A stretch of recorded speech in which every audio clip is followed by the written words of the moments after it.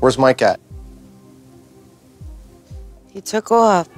Danny Merk was such a side character on Jersey Shore, he was basically an unofficial cast member. But not too long ago, he spoke out about the show's secrets behind the scenes, and what he exposed was honestly bizarre. When Danny was first introduced on Jersey Shore, his role to the cast was explained as both their boss and landlord. He owned and ran the shore store that they were employed at and also rented out the shore house to them. But it turns out that not everything about Danny's role on the MTV reality show was true. Ever since the final season of the original Jersey Shore ended in 2012, Danny has given so many interviews about his experience. Some of them have even been relatively recent because of how significant he is in the show's history. In a few of those conversations, Danny revealed some Jersey Shore secrets that are going to leave you shocked. Believe it or not, Danny never asked MTV to be involved in the show. He didn't have to do any sort of audition either. I figured that Danny had at least filled out some sort of application to be discovered by the production company, but he opened up a HuffPost about how he really became a part of Jersey Shore, and his explanation was so unreal. Danny claimed that he was approached out of nowhere by someone from 495 Productions, the company behind Jersey Shore. They were trying to find the perfect locations